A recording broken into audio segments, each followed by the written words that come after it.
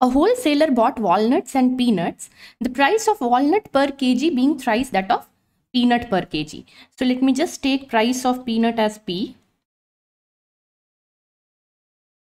Then price of walnut will be 3p per kg.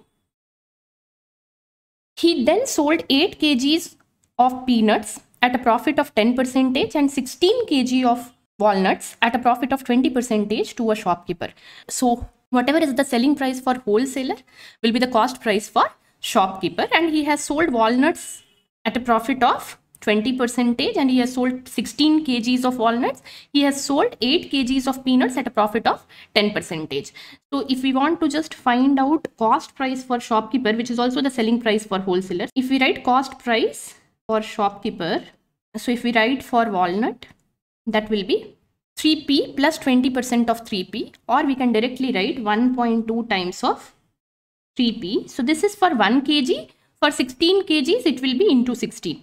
Similarly, if we write for peanuts, it will be p plus 10% of p, or 1.1p, that is for 1 kg. And if we take for 8 kgs, that will be into 8. So this is the cost price of walnut and peanuts for shopkeeper. However, the shopkeeper lost 5 kgs of walnuts.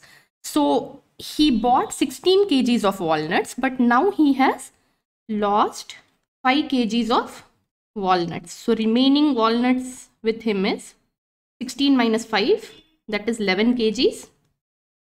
And he has also lost 3 kgs of peanuts in transit.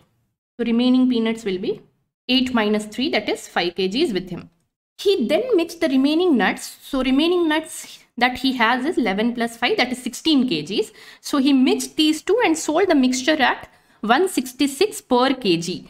So if I want to find out total SP for shopkeeper, that will be 166 into 16, because this is per kg and he has 16 kgs of the mixture.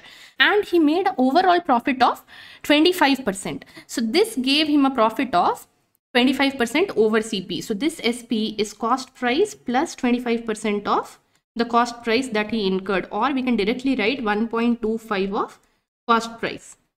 Now, instead of cost price, I can just take his total cost price from here. So we know how much he incurred for walnut and peanut. We can add that and replace CP with that value. So let me just do that quickly here. 16.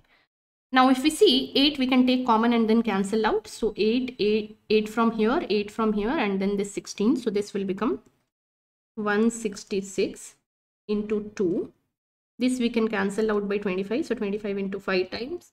And 25 into 4 times.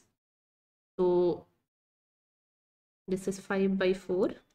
From this we have taken 8 out and cancelled. So this will only be 7.2p plus 1.1p.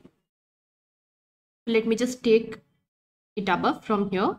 So I've just taken this equation here. This 5 by 4 I've taken on the other side. Then this gives us this decimal I'm taking and putting a 0 here. So P turns out to be 32. We have to find out at what price in rupees per kg did the wholesaler buy the walnuts. So wholesaler has bought walnuts at a price of rupees 3p per kg. So P is 32. So 3p is 32 into 3, that is rupees 96 per kg. So answer for this question is 96.